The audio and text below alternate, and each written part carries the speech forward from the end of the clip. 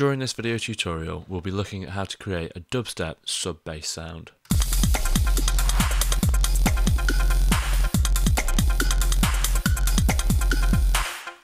Before attempting this video tutorial, take a little bit of time to look at how to sidechain compression, as this bass sound is very reliant on the sidechain compression in the track being active. Okay, let's take a look at my sidechain compression. I've quickly created a mixer before my input stage, so I can have multiple modules all running through the audio input of the sidechain compressor. So on your input stage, create a combinator.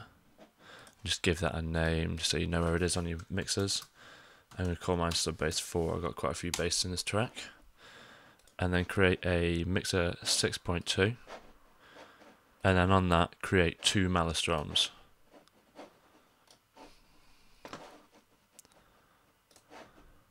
And just initialize both patches on that.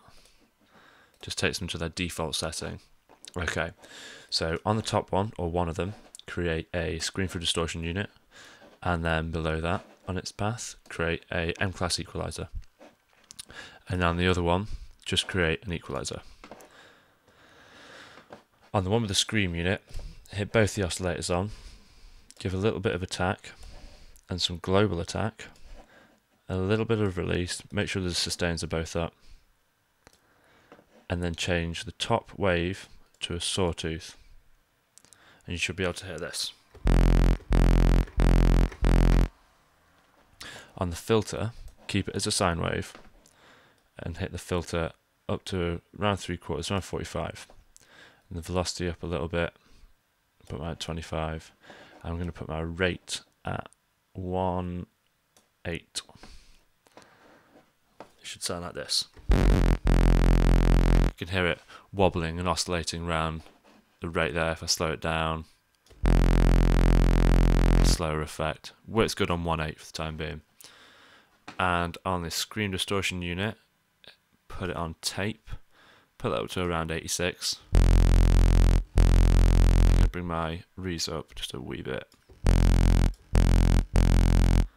And then on the equalizer for that, just bring out a little bit of 8K.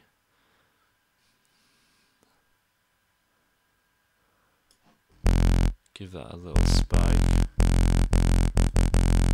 Trim it up.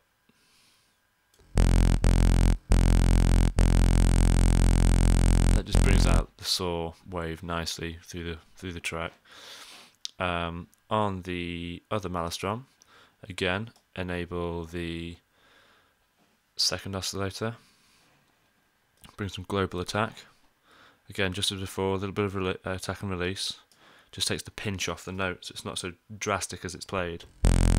Slides in nicer. Don't worry about a filter. And just raise a bit of the low shelf. Around 5 dB I'm going to put mine at. And you should sound like this.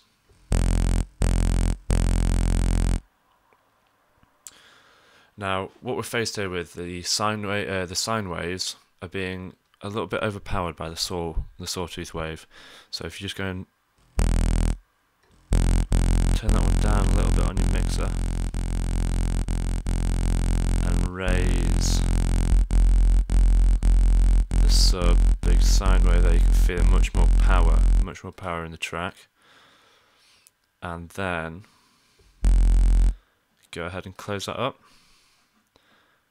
and right mouse and create a maximizer. This will give much more weight to the track. As you can see, we can gain a few more dB there. If you want the sub bass to be powerful, giving weight to the whole track, then just raise a bit the output and the input, hit the soft clip, and hit the lockerhead.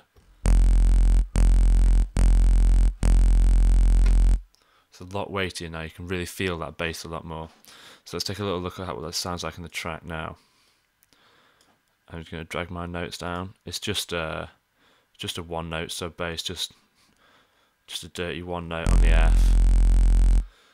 And all I've done to create some dynamics with it, I've just put little flicks, the pitch all the way down to the bottom, just with my pitch wheel on my keyboard. So let's take a listen to that.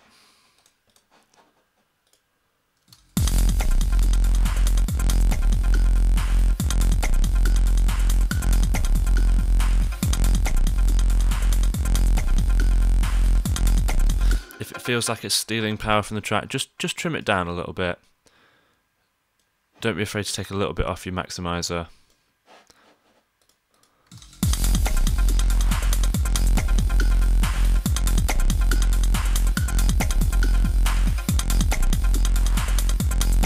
There we go. That's a nice subtle or not so subtle sub bass, depends on how loud you want it.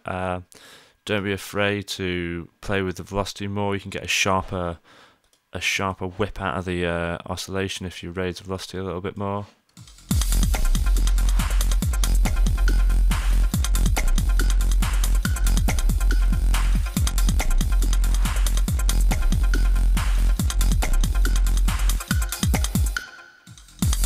Also, don't be afraid to maybe experiment with your distortion unit.